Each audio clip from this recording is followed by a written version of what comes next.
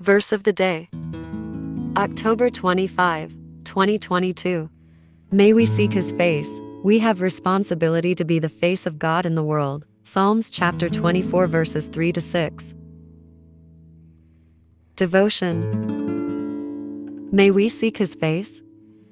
What does God want from us? Part of the answer is here in this psalm. God wants us to have clean hands and a pure heart. He expects that we will be honest and tell the truth. But clean hands and a pure heart go beyond honesty. They imply a desire to do the right thing and a lack of meanness. They suggest a person who is compassionate and kind. One question: are we part of the generation that seek the face of God? Sometimes as I watch the news, I don't think many people recognize the face of God. We seem to be more concerned about whether or not someone looks like us rather than someone who looks like God. We tend to forget that all of humankind is made in the image and likeness of God. If we are truly seeking the face of God, all we have to do is look at our neighbor, the stranger we meet in the store, or who is passing by us on the street, or sitting next to us on the bus. Others should also see the face of God in us. They should see a person who is kind, accepting, and compassionate, who reaches out in friendship to those they meet. We have a responsibility as Christians to be the face of God in the world, as well as the helping hands of Jesus. After all,